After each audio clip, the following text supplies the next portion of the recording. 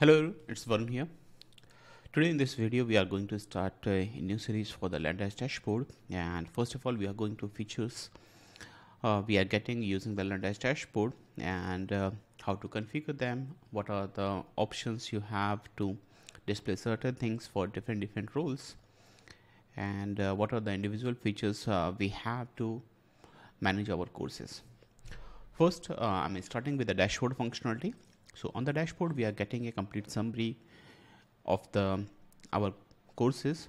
So we have a first a tile section which is going to display how many courses it have, how many quizzes, as assignment, pending assignment, lesson count, topics, and total number of students. And these counts are for the admin, that is going to calculate all the courses what we have. For instructor, it will only calculate only those courses which belong to that individual instructor. For the course management point of view, we have these options where they can manage their courses, lessons, topics, quizzes, questions, certificate, assignment, announcement, and groups. And these options they can manage from the front end. So for the first, we are navigating back to the course section. So this is the course section where you have all the courses available here. And for the modification of course or adding a new course, you can click on the add new course option, or you can edit any existing course. First of all, when we are going to create a new course from the front end, so you are getting following options, like you can include course title, you can publish it as a draft or as a pending, you can set a featured image, course content, you can set a course category or the course tag. When you are using rain theme, then you can also include cover image for it. After the course is created, you have a builder functionality where we have our lessons, what has been included there. We can also include sections.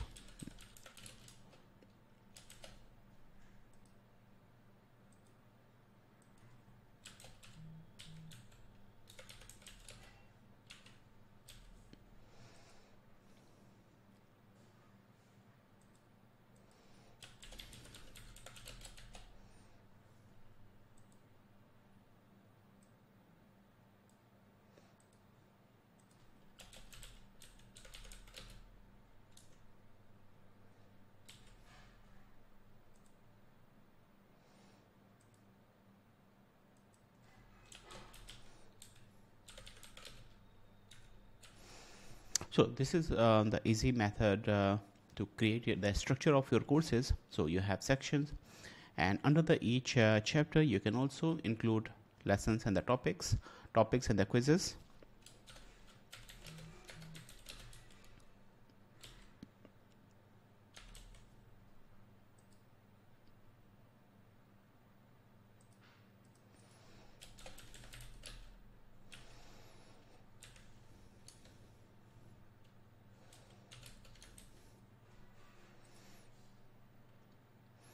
So once you have the course structure ready, you can update the skeleton. So in this course you have 2 sections, and on these 2 sections we have 5 lessons, chapter 1A, 1B, 1C, and chapter 2A, 2B. And inside the chapter 1A we have also included 2 topics. And once the skeleton is ready, you can also go to the setting option. If you want to include course material, you can also include some content and the course material for this one, and it could be a media file, or it could be any zip file or PDF file. So it's completely your call how you are planning to include them. And you can also include couple of links there to download as a PDF or a video. And the next thing is course content. You can put a control on that one. It will be visible to all time visible or only to enrolled member. Next is the course custom pagination and access mode. By default you can keep it as a open, free. That means anyone who is the member of the website can enroll to this course. Buy now, that means you are going to do the checkout using Learndash default payment method, either PayPal or Stripe. Recurring, it is also going to use the default payment method. The closed, that is going to utilize the third-party payment method. And by default we have an integration with the WooCommerce. So if you are trying to create a close course, you just have to include the pricing on that one, and it will auto generate the product button for you once the Learndash WooCommerce add-on is enabled on your website. For the course prerequisites, like you can select which course need to be dependent on this one. So you can also utilize this feature. For course point, you can also assign a point on this course. Access expiration, you can set a timing on that one when the course access will be expired, and it could be in days. Course progression, it could be linear or the free form. They can jump from any course to any course, so you can pick any option from that one. Share course, like if you want to include other instructor to this course, you can also include them. So in that way, they will be included as a co-author of this course. For custom features, like if you want to include to display certain information, it is more specific to theme, and these are like we have 100 videos, we have 5-hour videos. So if you want to include what are the highlighted feature of your course, you can also include this one. And this is not Learndash specific, it is more like including additional display on your course update. So that will complete the course creation process. So right now I'm going to just display how the course is generating the, you can see that the product is generated for the WooCommerce, the first, and it will use the same featured image content on that one, and it will use the same pricing what we have used there, $99, and the featured image is also set there. And this product is linked with the your course creation. So in that way, you do not have to go and create a product and link it with that one. It automatically generates the product with the description and the featured image. So this is how the product integration is working with the course creation. And if you back to the all courses, so we have our first course ready here, and right now it has 0 student. That means student have to enroll to this course or buy this course to have access on that one, and this belong to the category. And for the lesson point of view, if you want to manage these lessons, go to the builder and start editing lessons one by one, and then you can start populating content for this one. So we have title is ready.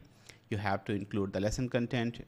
If you want to use any featured image or categorize them as a lesson or the tags, you can also do that. For the setting point of view, you can include lesson material. For the video progression, you can include any video URL like YouTube, Vimeo, that can be used there. Display timing, before completed sub-step or after completed sub-step, like if you want to include lesson auto completion, that can also be included, like once the video is completed, then the lesson will be marked as auto complete.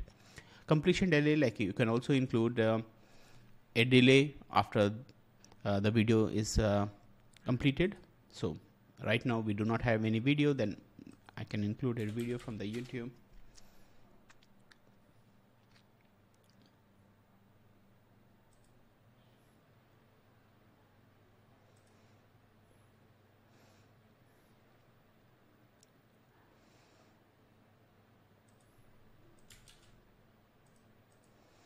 Okay, so so right now we have a video there, and once this video is paused, then the lesson is going to be marked as autocomplete. Mark complete button if you want to display mark complete button. Auto start video control, pause the video on the unfocused, video resume. So these are the inbuilt feature from the Learndash itself. We had bring them on the front. Course association, it is associated with this course. It is only displaying the information, and this lesson is accessible for anyone who is enrolled or not. So if you want to make it as a sample lesson to make it public, you can also do that. Lesson release schedule, like when you want to enable, like it is for the drip content. So this is how you have all these options to manage a lesson. In the similar pattern, you have controls for the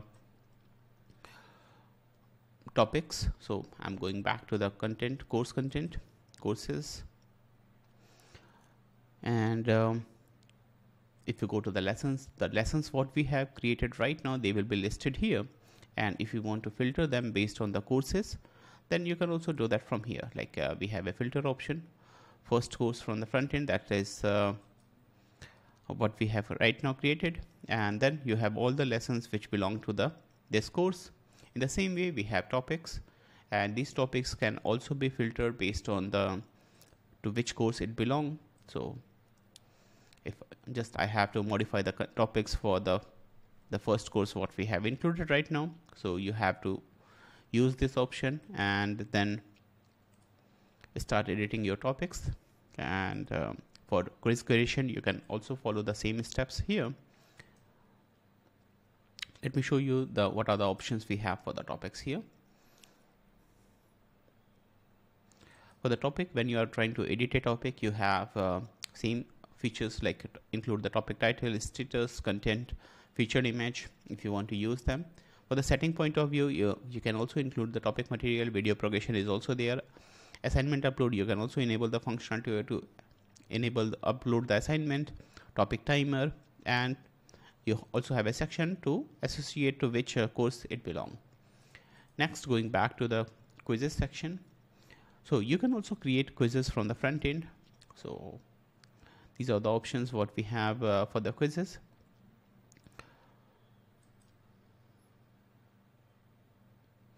So you can include quiz title, quiz content, set a featured image. For the builder point of view, we have different questions, and if you already have created questions, you can just drag and drop here to prepare your quiz.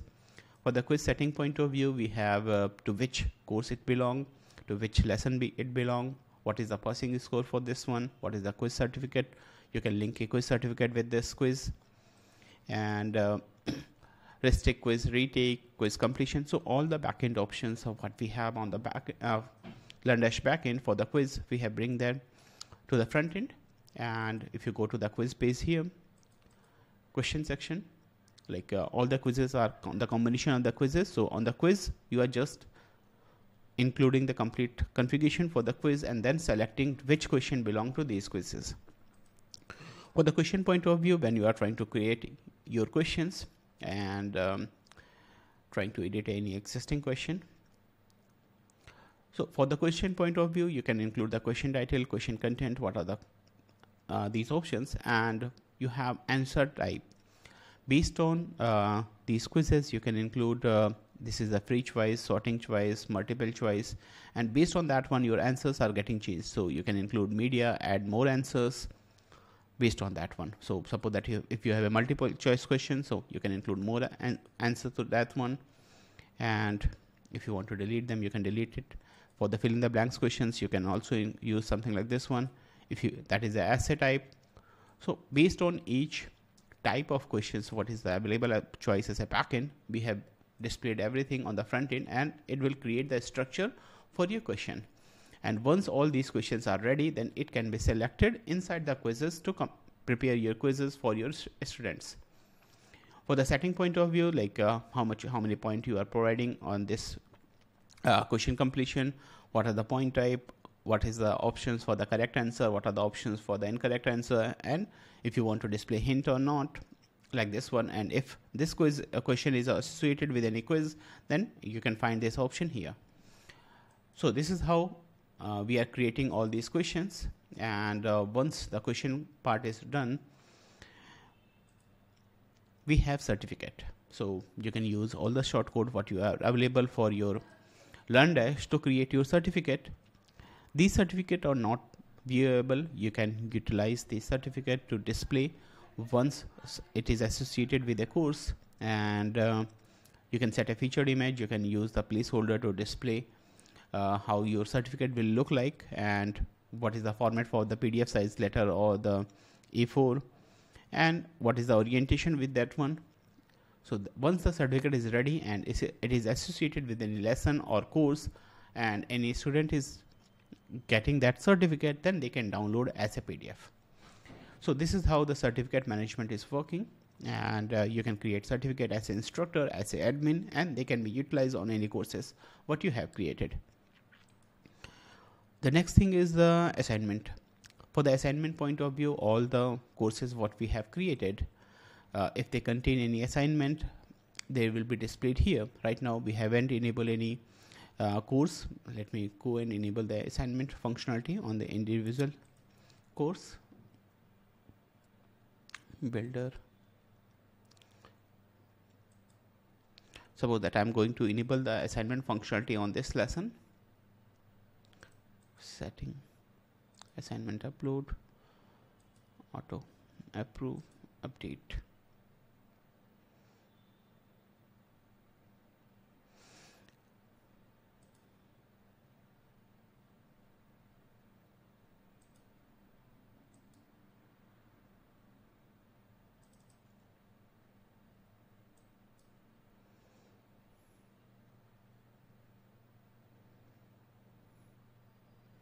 So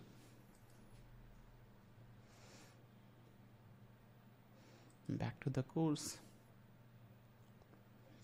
dashboard. So we have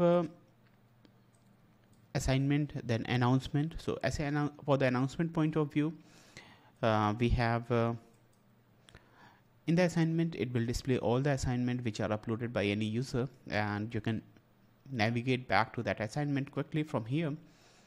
And for the announcement point of view, when you have the announcement, you can send an announcement for all the student of a course. So suppose that first announcement, first message, and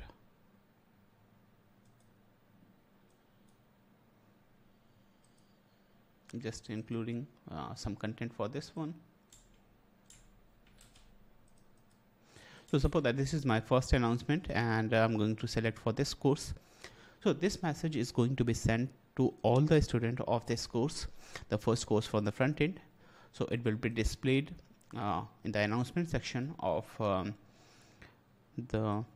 the student dashboard. There's a new menu, announcement, and it will be displayed for them as a announcement. So they will know, like it could be used for any class scheduling, any online meeting, or any instruction for your student what need to be done as a next. So these are the options what we have for the course management. And next we have the groups. As an instructor or as a site admin, you can create manage your groups from here. So we have sample groups, and it belong, like you can include what are the courses which belong to that one. We have to enable the backend functionality for this one for the creation of these groups or the management of these groups. So our first video is going to cover what are the options you have for the courses, how you are going to create them, and how it could be linked with the WooCommerce. And we also have two views on this course layout, like we have archive grid view and the list view. And these one, it will you can filter which courses are published or pending or draft or trash, and we have a page navigation to navigate to next courses what we have created there, like this. So when you are editing any existing course, you can also find how many students it belong as a summary on that one. So for the setting point of view,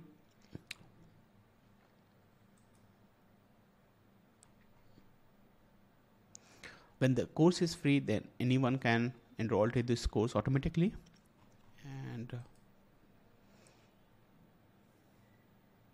in our next video, we are going to explain in more better way how you can use the WooCommerce features, how that earning is getting divided. So we are wrapping our first video here with all course management option. In the next video, we are going to wrap integration with the WooCommerce, how all these reports are going to work, how the monetization features are working, and how you can communicate with your students or instructors, and then the basic setting for the account payout, like this one. Thank you.